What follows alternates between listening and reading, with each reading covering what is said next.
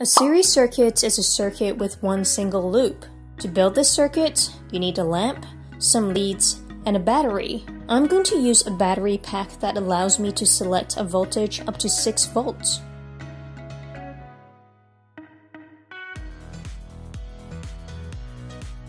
Conventional current goes from the positive terminal of the battery to the negative terminal of the battery.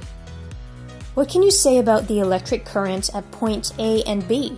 To investigate this, we need to connect 2 ammeters in series with this circuit, one at point A and the other at point B.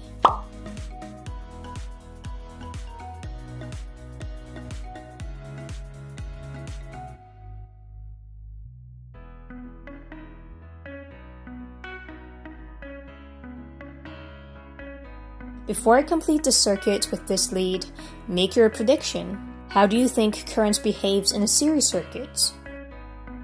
Is the current at A bigger than at B? Or is the current at B bigger than A? Or are they the same? In a series circuit, current is the same at all points. Thank you for watching this video.